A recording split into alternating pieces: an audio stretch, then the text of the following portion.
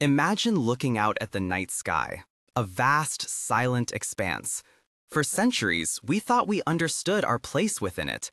Then, in 1990, the Hubble Space Telescope turned its gaze towards a seemingly empty patch of sky, a dark void that astronomers called the Svalbard Deep Field.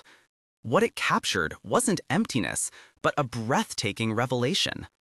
This single image, stitched together from hundreds of exposures, revealed thousands of galaxies, each containing billions of stars, some seen as they were over 13 billion years ago.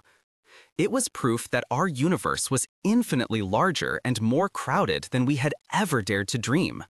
Suddenly, our galaxy, the Milky Way, felt like just a tiny speck in an unimaginably grand cosmic ocean.